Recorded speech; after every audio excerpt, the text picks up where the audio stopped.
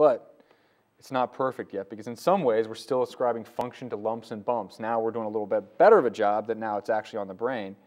But so it really was, I think, with animal models, again, in the 70s and 80s, where we started to really kind of become, where we started to learn how information is encoded in the brain.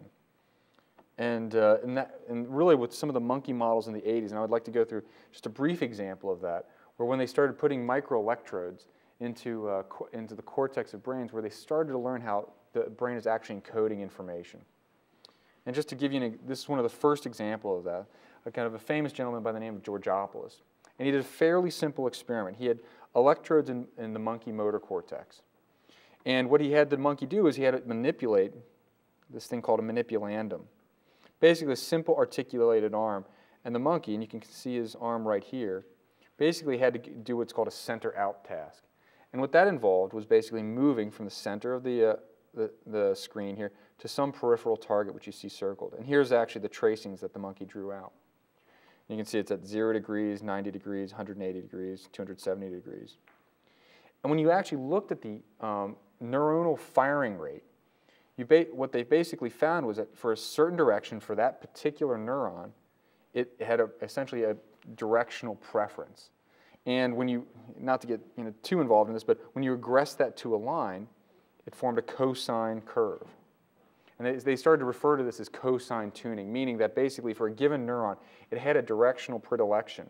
And that when it wanted to go, when it fired at a rapid rate, that would predict the monkey's arm movements. And when you looked at a whole bunch of neurons together, you could actually predict very precisely in three-dimensional space where that monkey wanted to move his arm. And this is just a kind of a graphical representation of that. And each of those lines represents the action potential firing rate. And it's kind of like a bunch of neurons voting, and the loudest guy voting seems to kind of predominate.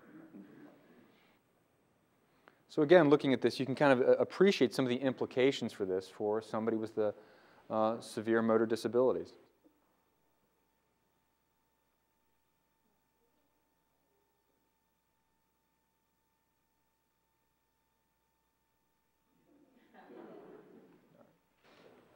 Now, so that was single unit systems. Now also, again, going back to these electrical rhythms from the scalp, again, we were able back then to get very simple signals for whether the motor cortex was active or not active, depending on how these certain frequency bands changed in amplitude.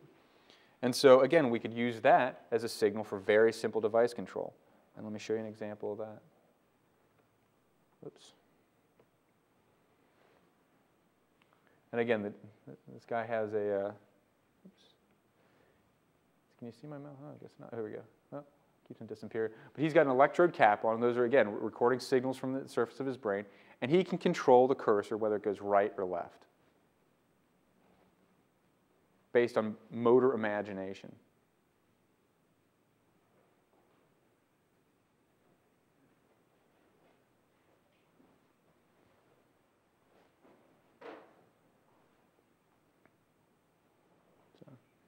Got to work at it a little bit here,